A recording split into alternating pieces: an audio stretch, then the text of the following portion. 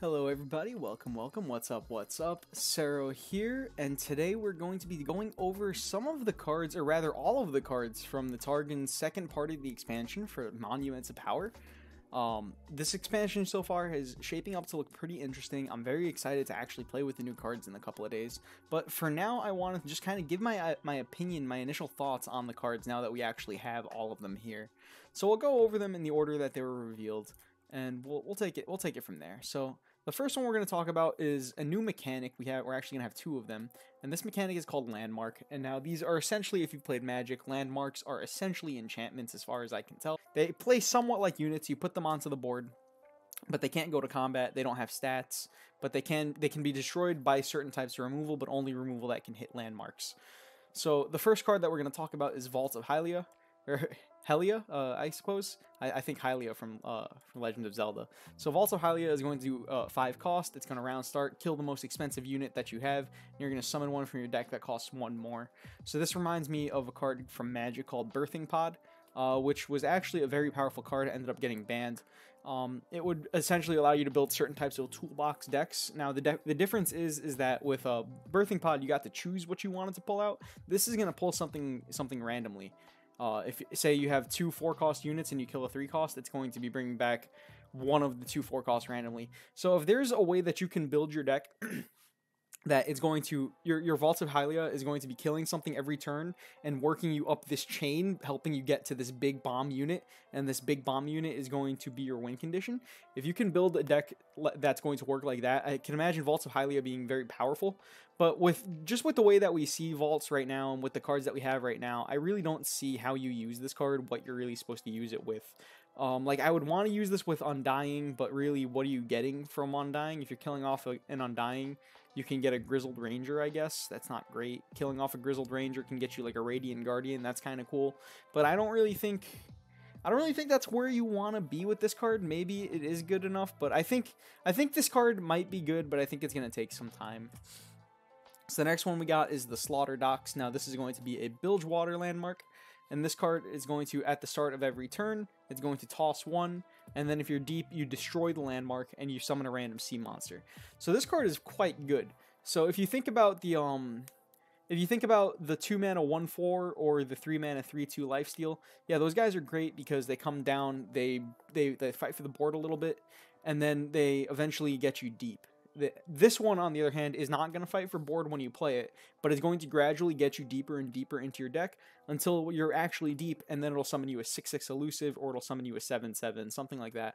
So you're getting the stats for this that you pay for this card later on, but you're getting the same amount of tosses usually, maybe even more tosses than you would get from the 2-drop or from the 3-drop. So I think this card is actually quite good for deep. I'm not 100% if deep is actually going to be relevant, though, moving forward. Next card that we have is Sunk Cost, 8 mana slow speed. Shuffle a unit or landmark into the deck. We see this thing that Bilgewater just tends to get like a lot of removal, but it's kind of in a lot of spots it's worse than other removals, and that's kind of what's going on with this one. This is just like a bad vengeance, I think, and we're actually going to get to another card. It's a 5-cost Shadow Isles card, somewhat similar to this, but it really just goes to show how bad the removal Bilgewater gets. I think the best thing to compare the bad removal that Bilgewater gets to is if you look at Vengeance and you look at Scrapshot, the 2 cards cost the same, they're both the same speed, but one is just clearly better at doing its job than the other. And Bilgewater just kind of gets these removals that aren't good at doing their job, and I think that's what Sunk Cost is. It's just a bad removal spell. Lounging Lizard, 3 mana 3/5 elusive. So great stat line. Unfortunately, around start you do 2 damage to this card. So this is a 3/5 on the turn you play it, it'll get in its 3 damage, and then if you get the attack token again, it'll get to do it again. And I suppose that's pretty good, but I don't think it's fantastic. But where these cards and these next few cards are going to shine is going to be in Tahm Kench's archetype, which we'll get to Tahm Kench in a second. And I think I'm really not sure. Like, I don't think 3 mana 3/5 a lot elusive. I don't think a lot of decks are interested in this, but I think the Tahm Kench deck is going to be interested in quite a few of these next few cards that we're going to be looking at. So Fortune Croaker, 2 mana 2/3 play. Deal 1 damage to me and an ally to draw 1. So as we know, dealing damage to your own stuff can be very valuable. We've seen with like Crimson Disciple, all the Crimson units really love taking damage. So I think the Fortune Croaker is quite good. It's just got a very good stat line, and it replaces itself, right? It draws you a card. I think this is actually probably the best card in Tahm Kench's little toolbox. I think Fortune Croaker is a fantastic card. We've got the Boxtopus. The Boxtopus is a 2-mana 3/4 challenger. I love this card's name. It's just kind of funny. He's just a boxing octopus, man. It's clean. It's a clean little joke. So this guy is like 2-mana. He's essentially a 2-mana 3/1 challenger. And then if you get to combo him with Tahm Kench, he becomes somewhat better. This guy kind of reminds me of. He reminds me of Jaw Hunters, and he reminds me of the other one, the 2-mana Noxus one. That's a 5/1 challenger that can't block. It kind of reminds me. It's fulfilling a similar role to those two cards. This card is just going to be like decent removal. It's frail, but it's a role player. It'll get the job done in the deck it's supposed to be playing in. So we got Krusty Codger. I like this one too. And actually, if you look at the Boxtopus's art, you can see the Krusty Codger like right over here in it, which is kind of funny. This card is phenomenal. 1-mana 2/4, takes 2 damage when you play it, so it's essentially a 1-mana 2/2 that can be healed. And that's fantastic, because a 1-mana 2/2, as we already know, is just fantastic. So this card is just top tier, tippity top tier. Krusty Codger is. Crumble, 5-mana slow, kill an ally to kill a unit or destroy a landmark. So it comes at the cost of being vulnerable, right? Because if your ally dies as you try to crumble, the spell is going to fizzle. But this card is very versatile, right? It's slow as well, right? So you can't. It's not like the easiest thing in the world to play, but you're getting a very good deal for your 5 mana. You're killing something, and you could even be killing a landmark, which, as we can assume, landmarks are going to be kind of tough to kill moving forward. We're gonna get ways to kill landmarks, but I have a feeling there's going to be more playable landmarks than there are going to be more playable ways to remove landmarks. At least in the first couple of expansions. Or at least the first early parts of the expansion. I think that's how it's going to be. So I believe having access to some type of removal like Crumble, I think this is going to be a pretty decent card. I think Shadow Isles might be interested in this moving forward. Tahm Kench, 4-mana 2/6. And so he's got a lot of things going on. Every turn he makes an acquired taste. So acquired taste lets you swallow an enemy unit, and then that unit strikes him, and then he captures it. So it's sort of like a weird single combat that you're getting with acquired taste. And then once Tahm Kench has captured 3 things, he's going to level up and then obliterate all the captured enemies and then release captured allies. And when... Okay, so with the Bayou Brunch, with this card, he's going to be able to capture allies and then gain their stats. Now, I'm not sure if they gain their stats after they've taken damage. So with Krusty Codger, I'm not sure if he's going to get +2/+2 or if he's going to get +2/+4. If he's getting +2/+4, you can very easily make Tahm Kench quite beefy. And what'll happen is Tahm Kench will just get a lot of things inside him, right? Like he'll eat a lot of things, and then he'll just become this. Every turn, he's a removal. You get the acquired taste every turn. He gets to eat the thing, right? And then he gets to attack and then obliterate whatever he captured. So Tahm Kench is going to be like this weird removal unit that kind of like... He's bulky enough that he's not easy to remove. This is a really hard card to evaluate, honestly, Tahm Kench. But I think he's quite good. I think he's just so I think he's going to be difficult enough to remove. He's going to be bulky, and he's going to... If he is not removed, he's going to remove something every turn. So once he hits the board, he threatens to eat things and then level up. And then once he's leveled up, he threatens the board even more so. And he's like a ticking time bomb. If you can't kill him before he levels up, he's going to like blow up the board. Because as he eats things with the Bayou Brunch, he himself is going to get much bulkier. And then once he spits them all out, they're going to be just even beefier than what you originally paid for, right? That 1-mana 2/2 is actually a 2/4. The Boxtopus is now going to be a 3/4 challenger. Fortune Croaker is going to be a 2/3. Lounging Lizard is going to be a 3/5. Like, he's just going to make a lot of stats. I think this guy is pretty decent, but he's tricky to evaluate, and it's kind of hard to imagine what a Tahm Kench deck would look like. So I'm not really sure about this one. Shakedown, I don't think this card is particularly great. 1-mana burst speed makes this card very versatile, very flexible, very easy to play, but I think it's just kind of weak, but maybe I'm wrong. You're going to be dealing 2 to an ally to grant 2 enemies vulnerable. So what is interesting about this is, if you think about the tempo swings that Blighted Caretaker can create, this card can kind of create the same types of tempo swings, where it makes rather than giving 2 enemies vulnerable, the Caretaker just makes 2 challengers immediately, and it lets everything else get through. This is burst speed, so you can kind of do the same type of thing with Shakedown, but I'm not sure if Shakedown is actually worth the card that it's costing you in your hand. But it's very possible, actually, that the tempo that Shakedown provides is worth more than the card that it costs. So it could be that Shakedown is a good card, but I think it's so value light that this is a kind of hard card to make good. But it is worth noting that this card grants vulnerable. It doesn't give it vulnerable until the end of the turn. So Shakedown could get there, man. It could. It really could. 6 mana, 3/8, we have Wise Fry. Wise Fry, when you play him, he's going to do 1 damage to every other ally, and then he's going to get stats. So I think you could imagine this guy is going to be like a 5 or 6/8 overwhelm, maybe sometimes a 7/8 or an 8/8. That seems a little high rolly, but hey, maybe it could happen. He himself is vulnerable, but so that's not great. But this guy is kind of beefy, like a 6/8 for 6. That's hard to remove. This guy is probably going to be attacking 2 times. That might be enough to pressure the opponent, but I kind of think this card requires too much setup to be good. But who knows, man? Who knows? Maybe this one gets there. I don't really think it does, though. So next we have the Howling Abyss. Howling Abyss is going to be a 7 mana landmark. At round start, it's going to create a random level 2 champion that's not in your hand, deck, or in play. And that's pretty... It's cool, right? Like, it's a cool card, but I'm not... This is the kind of card that I'm super happy to exist in Runeterra as long as this card isn't actually competitively viable, because I think this card introduces far too much RNG into the game for it to be healthy for the competitive scene. And that's another thing altogether. I think this card itself is pretty entertaining. It'll make some funny game states. You can play this with your friends and it'll make some cool things happen. Voices of the Old Ones. I believe this is the best ramp spell we've ever gotten in Runeterra. I think a lot of the ramp cards that we have in Runeterra are just like playable. They're not actually good. I think Voices of the Old Ones is actively very good. Voices of the Old Ones is 8 cost, so it enables your Behold for the 8 cost Behold units that care about it. This thing ramps you 2 times. It gives you 2 empty mana gems. And unlike Catalyst of Aeons, Catalyst costs 5, right? This is going to cost you 8. Unlike Catalyst, where once you're at 10 mana, Catalyst is essentially useless except for the 3 health that it gives you. Voices is still going to be drawing you cards, because for the top 4 cards of your deck, you draw each one that costs 8 or more. So I think in the decks that are built around, and this can draw you more Voices too. So your Voices of the Old Ones can find like a unit or 2 units and another Voices of the Old Ones. I think this card is quite good. Crystal Ibex, 4 mana, 4/4, grant an ally Overwhelm. I don't think this card is particularly good. This seems like draft chaff to me. We're just going to move on from this one. Maybe I'm wrong, but I don't think that card is good. It seems just like filler to me. Sneaky Zeebles, 5 mana, 3/3. I love this card's name, dude.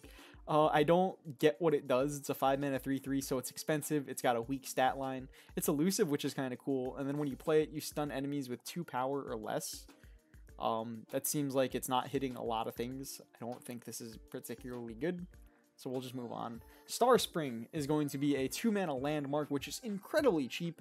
At the end of every round, it's going to heal damaged allies for 1. And then once you've seen it heal 22 damage, you win the game immediately. So I imagine this card is very good. I think this card is actually very, very good. Maybe I'm wrong, but I believe this card is not going to be... I don't believe it's going to be hard to fulfill the win condition of this deck. I think Soraka herself is a very good champion. We'll take a look at her in a minute. But I think this win the game condition is actually very feasible to hit. And I think the healing for 1 every turn, that alone is pretty solid. And at the low cost of 2 mana, that's nuts. And you could have 2 of these on the board, and then it really starts making your board very tough to deal with. They start blocking every turn, and your board is just very tough to deal with a Star Spring on board. So I think this card is very good. Spring Gifts is going to be a slow 1 cost spell, fully heal an ally. Sure. Can't imagine decks are actually interested in this, but hey, maybe they are. I can't imagine that they are, though. 3 mana, 3/3 Spring Guardian. When I'm summoned, create a Spring Gifts in hand. Okay, so that's this card. So actually, I'm not sure if Spring Gifts is a card you can actually put in your deck. It doesn't have a gem on it, so it might not be actually. So 3 mana, 3/3, put the Spring Gifts in your hand. That itself is quite good. I think that's a playable card. So yeah, this card is quite good. Divergent Paths, 3 mana, draw a landmark or destroy a landmark. Excellent card. Excellent card. In Soraka, this is going to find your Star Spring win condition. or in another because you don't have to play this in a Targon deck, right? Like you don't have to play this in a deck that's pulling the Targon landmark. You can play it in a deck that's pulling a different landmark. So this is going to find you your win condition or destroy your enemy win condition for the low cost of 3 mana at fast speed. This card is excellent. Divergent Paths, excellent. Soraka, I'm super excited to play this card. Soraka is a 3 mana 1/6, becomes a 2/7. When she attacks, she's going to support and heal herself and her ally for 4. So she herself is just going to be a nuisance. She's bulky enough to not really die often in combat. And she's going to be healing up her friends quite a bit, making them obnoxious to deal with. And now, the part that really gets me hyped. The first time you heal a damaged ally each round, draw 1. Fantastic. So now Soraka, on top of just being a beefy 1/6 or 2/7 wall, she's going to be drawing you a card every turn. And that kind of card draw becomes oppressive very quickly. That kind of card draw is going to take over a game for sure. Stargazer, 4 mana 3/4. When you heal a damaged ally, give it elusive this round. Yeah, this gives you a win condition, I suppose. I don't believe it's well statted. I think this card is underwhelming for the most part. Astral Protection, heal an ally 4 and grant it +0/+4 at burst speed. So this makes a unit, like, just gives it 8 health for 4 mana. That's very beefy, but this might be, like, I'm trying to remember the name of the card. It's the Freljord 4-cost spell that gives 2 units 3 health. I can't, it's not Brothers Bond. It's the Freljord version of, like, the HP Brothers Bond. I forget the name of the card. That card kind of reminds me of this, but I think this card's better. But then again, that card wasn't particularly played, so I don't think this card is going to be particularly played, but maybe, but probably not. I don't think Astral Protection is very good. Soraka's Wish, so it's also going to be a Wish. This is Soraka's hero spell. For 3 cost, that's slow speed, fully heal all damaged allies, and then you shuffle Soraka into your deck. So, I don't think this is a card that you ever main deck, but as a champion spell for Soraka, this is definitely going to come up. There are going to be boards where you're like, yeah, I'm super happy to play my Soraka as a Wish to heal my board. That's just worth it. So this card is quite good, just for the sheer fact that it's a champion spell rather than a spell that you have to put in your deck. 5 mana for the University of Piltover, another landmark.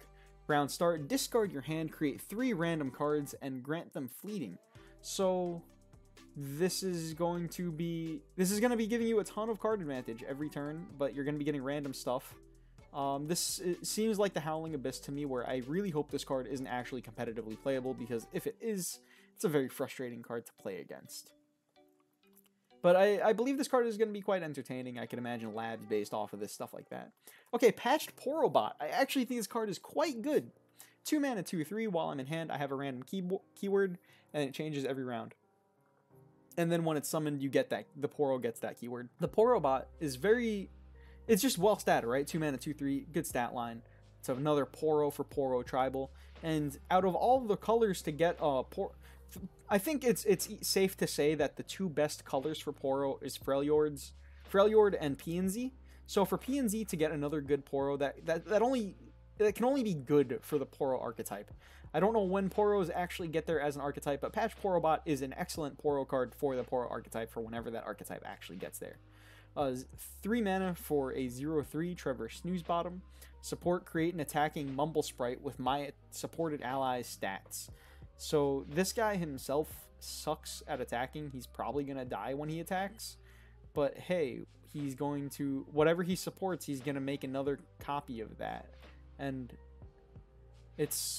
the Mumble Sprite is ephemeral. It's ephemeral and it's elusive. So the Mumble Sprite will actually be pushing some decent damage if he's supporting a good unit. But man, this card seems like it has... The card itself sucks, right? 3 mana, 0/3, that sucks. So it needs to be really supporting... It needs to be supporting something really good to be making the Mumble Sprite worth it. So I don't know. This is a tricky one. But maybe this card... Because, like, this is an Ionia card, right? So this goes in the Lulu deck. So maybe Lulu can use this, but I don't think really Lulu has the use for this right now. Nopify. Okay, this card I think is one of the best cards of the set. So Nopify is going to be a 2-cost counter spell. It's going to counter a fast or slow spell that costs 3 or less. And now this hits a very limited pool of cards in the game, but it hits some very noteworthy cards in the game as well.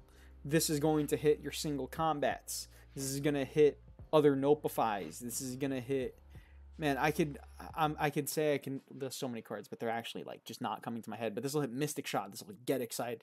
This will hit. I don't know if this will hit something that had its cost reduced. So I'm not sure if this will hit a gotcha or not. This might hit a 2-cost gotcha. It might not. I'm really not sure how that works. I think it'll count as a 4-cost card on the stack. So I don't think Notify can hit that. But it'll hit Glimpse Beyond.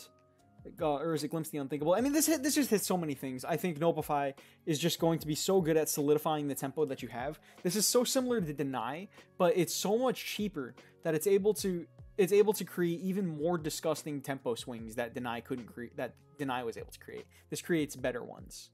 The question is, are there enough cards, good spells in the metagame that this thing is hitting? Because if there aren't good enough spells in the metagame, then this card ends up being absent from the metagame. But if there are good targets, Notify ends up coming back into the metagame. I think Notify is going to be, even if Notify sees very little play, this card is still format warping. This card is still going to make, other decks are going to have to consider Notify when they're building themselves, when they're putting the deck together. Okay, so Nox Kyra. I'm very curious how you pronounce this one. Nox Kyra Arena. It's a landmark. Rounds end. Your strongest ally and the weakest enemy strike each other. This is going to create a single combat every single turn, essentially. And this is going to be an excellent card. This is an excellent tool for just controlling the board. I think this is very solid for Noxian control decks. I don't know what type of deck what that deck looks like. But I think this card is quite powerful, and I think this card, once it hits play, is going to just generate incredible amounts of card advantage over a couple of turns. So I'm very excited to see what a deck that uses this actually looks like. I think this card is quite decent, though. I think it's decent. Scorched Earth, kill a damaged unit or destroy a landmark. I think all the decks that were playing Guillotine are now going to be looking to play Scorched Earth. They essentially do the same thing. This one can't be replayed, of course, but it comes at the upside that it can destroy landmarks, which, moving forward, that's probably going to be very relevant. So Scorched Earth is a quite strong card. Stony Suppressor. I love this card. If you guys have played Magic, if you know Thalia of Thraben, I believe her name is, this card is nuts. This card is going to make it... As a 2-mana 1/3 that makes spells cost 1 more, this card itself is incredibly difficult to remove, because all the things that are going to remove this are going to cost significantly more than the Stony Suppressor itself costs. So this is for combo decks like Lee Sin, decks that want to use like gems or cast spells like Ezreal. This card is going to hose those decks. It's going to make it very hard for them to do their job, while this Demacia based deck just gets to continue doing its build a board based game plan. So I think Stony Suppressor is going to be able to just steal tempo from decks long enough for these Demacia style decks to just beat you down before the spells can really take over. I think this card is excellent. I'm very excited to play with this one. Sharp Sight, give an ally +2/+2, and I can block units with Elusive this round. I love this card because now we have more ways to deal with Elusives in Demacia, which was a region that really didn't have ways to deal with Elusives. So I think it's a creative way to give us ways to deal with Elusives. And alone, 2-mana +2/+2 is an excellent combat trick. We don't have any combat tricks that do this at that rate, and I think you're super happy to pay 2 mana for +2/+2, right? We've been super happy. In the past, people have played the 1-mana version of this spell, the 1-mana Demacian buff spell, but that card just really didn't do enough. But we've seen with Mark of the Wild, no, that's not the name of the card, with the Freljord spell, the +4/+4, we've seen that card is insane. So if that +4/+4 for 4 mana is great, I assume +2/+2 for 2 mana is also great. So I think Sharp Sight is an excellent card. Stalking Broodmother, 7 mana, 6/6, Fury and Scout. I can only imagine this card is just filler. I don't think this card is going to be seeing play in any competitive decks. Dragon Guard Lieutenant, on the other hand, is a 2 mana 3/2. When I'm summoned, if you behold a dragon, grant me Challenger. This card is certainly going to see play in dragon decks. This card, 2 mana 3/2, is a good stat line. Giving it Challenger is even better. This guy is just excellent. He's going to control the board, let your dragons do their thing, let them go face, all that kind of stuff. Egghead Researcher. I'm a little disappointed with this guy's name, but I digress. The card itself is quite good. 2 mana 1/3. When I'm summoned, create a dragon in hand, a random dragon follower in hand. And there, as we have seen with all of our other cards, dragons are just good. They're all well statted. They're just solid units. This card can pull you. This card can make you the infinite mind splitter, dude. That card's nuts. to just draw a free infinite mind splitter on your 2-mana 1/3. This guy is just solid card advantage, and this is just very good card. I like this card. It's going to see a lot of play in competitive dragon decks, I believe. Dragon Guard Lookout, 6 mana 3/5, so not great stats, but when I'm summoned, if you behold the dragon, rally. So I don't know if the dragon decks are actually interested in these expensive rallies, but if they are interested in a rally on a stick, well, this is quite good, right? Because now you're getting a unit that's going to apply pretty decent pressure as a 6 mana 3/5. It's not a great stat line. You're getting like the stat line of a 4 cost, but that rally is pretty potent, especially when when the cards you're rallying with are dragons. They're big things. I think this card might be decent. This might be like solid top end to close a game out. Shyvana, 4 mana 3/4 attack. Give me +1/+1 this round, so it's essentially a Chillwind Yeti when it attacks. So decent stat line. It's going to heal itself every turn for 1, which is also nice. So it's like, it's sort of better than in a way, when it's attacking, it's better than a 4/5 because it's healing a little bit every turn. But on defense, it's a little bit worse. And then once I've seen Dragon Allies deal 12 damage, she turns into a Dragon Shyvana. Now Dragon Shyvana is going to get +2/+2 every time she attacks. So she becomes even bigger. She becomes a 6/7. And then she creates a fleeting strafing strike, which is an ally and an enemy strike each other, then if that ally is a dragon, heal it too. So this is essentially, it creates a single combat, a slightly more expensive single combat every turn, but it has upside if you have a dragon. And oh, so Shyvana also gains Fury once she becomes a dragon. I didn't realize she didn't have it when she wasn't a dragon. I think being a 4-cost 4/5 that just generates single combat like spells every turn, I think that's quite good. I think that's going to be pretty good for just gaining card advantage. And with all these units, all these dragons, they have Fury, so they're going to get a power from the Fury proc, and then they're going to heal too. So it's like they didn't even take damage. Shyvana's Confront, grant an ally challenger. Shuffle Shyvana into your deck. Relatively weak champion spell, but I think that's okay because Shyvana herself is pretty solid, and I think just for 3 mana to grant something challenger, like, that's not great, but it is at burst speed, so you can kind of get there's some spots where you just get your opponent with the challenger, and you just get a chance to kill him. So I think it's quite good. Not quite good, but it's passable as a champion spell. You will cast it as a Shyvana's Confront every now and then. I don't think too often, though. Eclipse Dragon, 7 mana 7/5. So not the best stat line, kind of weak. You'd prefer it to be a 5/7 over a 7/5, but it's all right. And it's very interesting. It has a Daybreak and Nightfall effect. So on one half, it's going to the next Celestial unit or Dragon unit you play, it's going to cost two less on Daybreak. So when it's the first card you're playing of the turn, it's going to grant you tempo. But if it's the second card you're playing a turn, and you're triggering it for Nightfall, you're going to create a random Dragon Follower and Celestial Follower in hand. So you're going to essentially be drawing 2 cards. So on one hand, you get tempo. On the other hand, you get card advantage, which that's just fantastic. I think this is just great top end for a dragon deck. It's just going to give them... Having the option to choose between tempo and card advantage on one card is just excellent. Excellent card. And then we have... man, how do you pronounce this one? Kardragon the Infernal. Kardragon is a 9 mana 9/6 Fury. When I'm summoned, grant all other dragon allies everywhere +2/+2. So if you cast this, all your boys become bulky. This is like the Avarosan Hearthguard for dragons. Expensive Avarosan Hearthguard for dragons. My first impression is dragon decks probably aren't actually going to be playing this card, but maybe they are. Maybe they are, but I kind of think dragon decks are going to be faster, and they won't be interested in this. But I very well might be eating my words on this one. It's very possible that this card just sees play as a 3-of in dragon decks. I'm really not sure. And that's it for the set. So far, I think it's going to be pretty cool. Shyvana is quite neat. I'm very excited to play with Shyvana. I'm very excited to play with this Nox Kyria Arena. I think the Nopify is quite good. I think there are a lot of pretty solid cards for the format. Soraka, I'm very excited for. I'm looking forward to playing with these landmarks. I think landmark is going to be a pretty entertaining mechanic. I'm very excited for it. And I think that's going to be it for this video. If you guys did enjoy, please do click follow button, hit the like button, let me know in the comments below what you think, what you're looking forward to, and just anything, man. Anything you want to say in the comments, leave it below. I'm very interested to know what you guys have to say.